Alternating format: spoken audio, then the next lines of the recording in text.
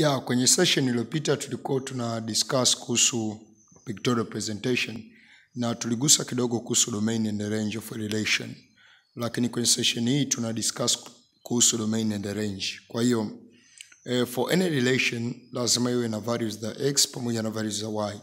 So domain is the all values or all possible values of x. Value yoyote ya x inayoweza kuwepo kwenye relation tunaita domain. And all possible values of y tunaziita kama range. So all possible values of x zinaitwa domain and all possible values of y zinaitwa range. So for our any relation, let's say for a relation R which is equal to set of ordered pairs x, y. Hapa maana tutakuwa tuna baadhi ya values za x na nyingine zitakuwa ni za y. Kwa sasa domain of a relation R, maana rahisi hapo tunasema domain of R iwe sawa sawa na set of ordered pairs x whereby for x, y, kwa kila value ya x, y, baadhi za value belongs to R for some y.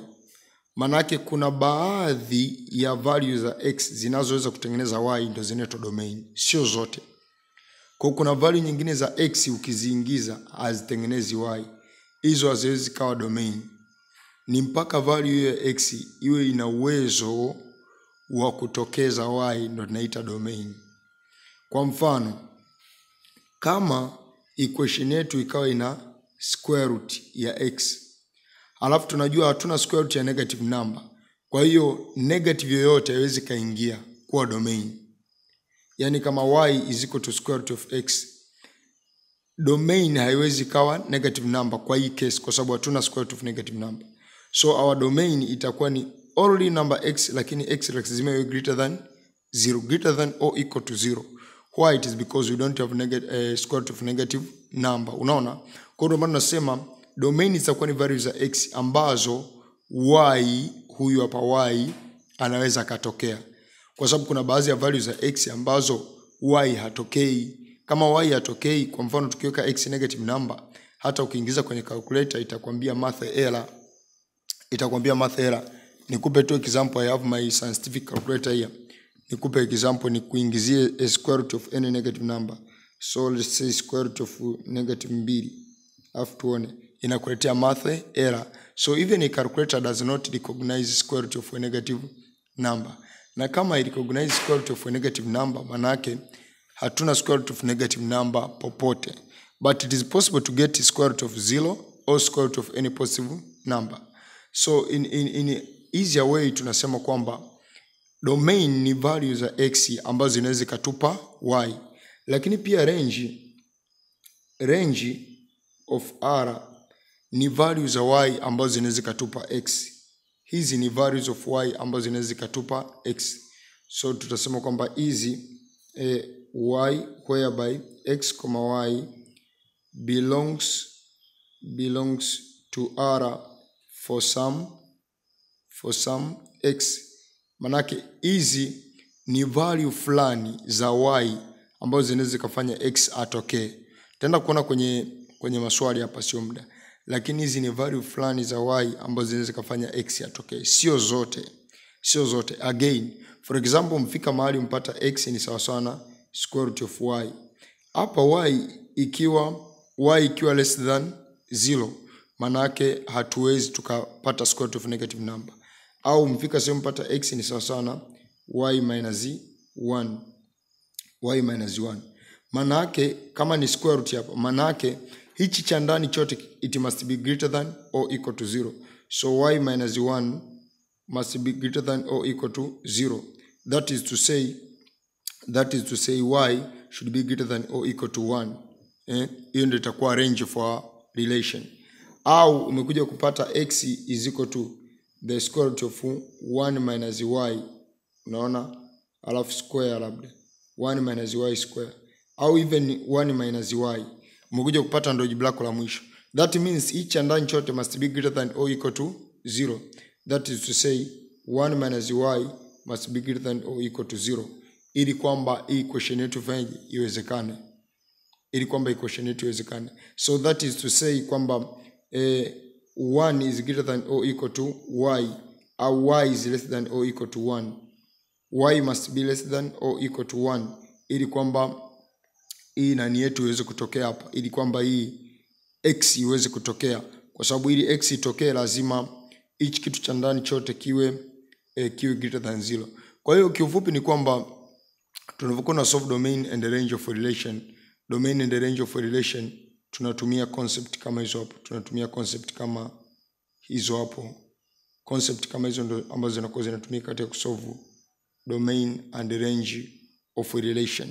Kwa hiyo tuone maswali sasa, nimeshakupa explanation za domain and the range, tuone maswali yanatokaje.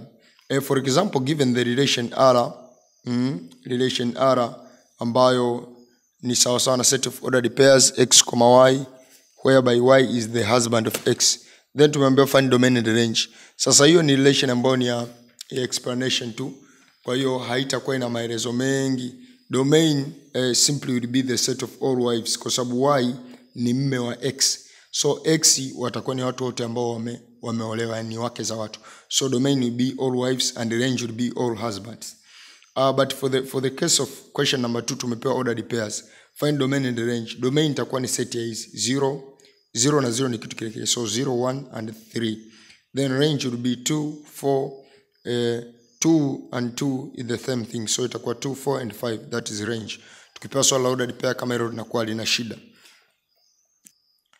Lakini kuna maswali mengine unapewa if r is equal to hapo x and y are real numbers. Y ni sawa sana 3x square. Y ni sawa na 3x square. Find all ordered pairs belonging to R when the domain is U hapo. Kwa hiyo tumepewa domain ni 0, 1, -2, 2 ya 2 ya 3 na square root of 3. So kupata range hapo ni very easy. Ni kuchukua tu hizi domain x kuingizia pale. Kwamba x tatu tumeshapewa 0, 1, -2, 2 ya 3 na square root ya 3. Kupata range hapo it is very easy, ni kuingizia tu. Kwa hiyo from there kupata range tunachukua x tunaingiza pale. Tukiingiza tunapata ordered pairs, maana tutakuja kuandika so for our values ambazo tuko tumepewa hapo za x na equation tukao tumepewa, ukiweka x 0 3 times 3x square, so x square ni 0 times 3 itakuwa ni 0 hiyo. 1 square ni 1 times 3 ni 3. -2 square is 4 times 3 is 12. Then 12 utakuja kupata mwisho wa siku ordered pairs ni hizi hapa ndo zitakuwa ordered pair. Asa sometimes you are given equation. Na kama ambavyo nimesema mwanzoni kwamba unapopewa equation, domain na range bado zinakuwa ni vitu vile. Domain tulisema ni values za x which can produce y, wakati range ni values the y which can produce x. So domain is the set of all values of independent variable x which when substituted in the relation yield the values of dependent variable y. Domain is the set of all values of independent variable x which when substituted in the relation yield the values of dependent variable y, that is domain. But in this particular example, the domain is the set of all values of x, the set of all values of x in the set of all real number. Kwa sababu hapa value yoyote ya x ukiingiza inatoa jibu la y, value yoyote from negative infinity to the positive infinity. Lakini also for this case range pia, ili tuweze kupata range sasa, hiyo ni domain all real number x. Lakini ili tuweze kupata range tuna make subject y. So from y is equal to 2x plus 1. Tuna make subject x. Tunaandika x in terms of y. So itakuwa y ku minus 1 is equal to 2x. Then x itakuwa sawa na y minus 1 divided by 2. Or that is to say x itakuwa sawa na y divided by 2 minus a half. So unaona tunaangalia je, value gani za y tukiziingiza zitaleta x, value gani za y tukiingiza zinaleta x. Na in this case ukiangalia any value of y ukiingiza hapo inaweza kukuletea x, any value of y. Sasa kama ni any value of y ukiingiza ina uwezo kukuletea x, manake range pia itakuwa ni all real number. All real number manake ni namba yoyote inaweza ikawa ni range yetu. Any number inaweza ikawa ni range yetu. Namba yote inaweza ikawa ni range yetu. So for this case domain itakuwa ni all real number x and range itakuwa ni all real number y. So tunasema kwamba to obtain the range of a relation, say y is equal to 2, you have first make x the subject of the formula, x be on the left hand side of the equation. So from there make subject to equation tutakuja kupata y is equal to x plus 1, then y minus 1 is equal to 2x, ambayo tutakuja kupata x is equal to a half y minus a half. So range of the original relation, the set of all values of y which when substituted in the new relation, ambayo ndio hii hapa tulioipata hapo, hii relation equation tulioipata hapa, x is equal to a half y minus a half.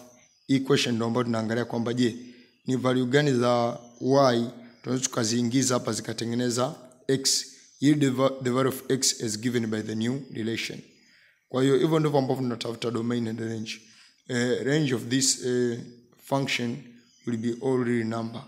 The range for this the range for this relation will be all real number. Kwa hiyo domain na range kwa relation kama hapa zinafanana, all real number pamoja na all real number. Lakini ni case umepewa swali ambalo lina square kama hilo hapo, ambayo domain namba yote ya x ukiingiza unaweza kupata square yake. Domain namba yote ya x. Lakini you to get range you need to make subject x or to write y in terms of x, yani uandike x iwe on the left hand side of the equation. Kwa hiyo hapo unatakiwa make subject x kutoka kwenye hiyo formula yako hapo, ambayo hiyo ni concept ya form 2, jinsi ya make subject, concept ya form 2. So from there kama hiyo tayari ni concept ya form 2, maana yake ni kwamba we can proceed. So from there tutakachokisema ni kwamba tutasema y equals 3x square plus 2, y minus 2 is equal to 3x square. So y minus 2 divided by 3 is equal to x square. X will be equal to square root of y minus 2 divided by 3. That is to say kwamba ili huyu x wetu awe positive, lazima hii hapa isiwe nini? Kisiwe negative hicho kitu.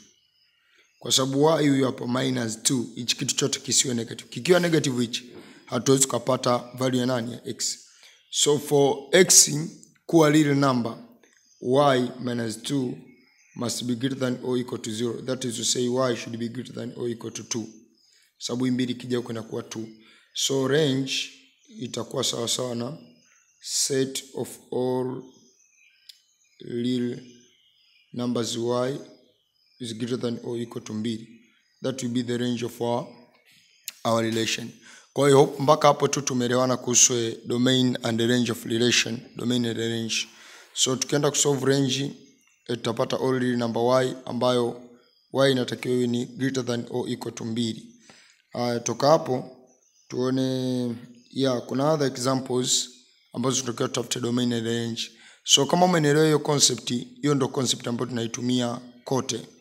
You will see more questions in the notes, lakini hiyo ndio concept ambayo tunatumia kote, yani ili mradi tu kwamba hiyo kama una square root kama hivi, namba iliyoko ndani iwe greater than or equal to 0, greater than or equal to 0.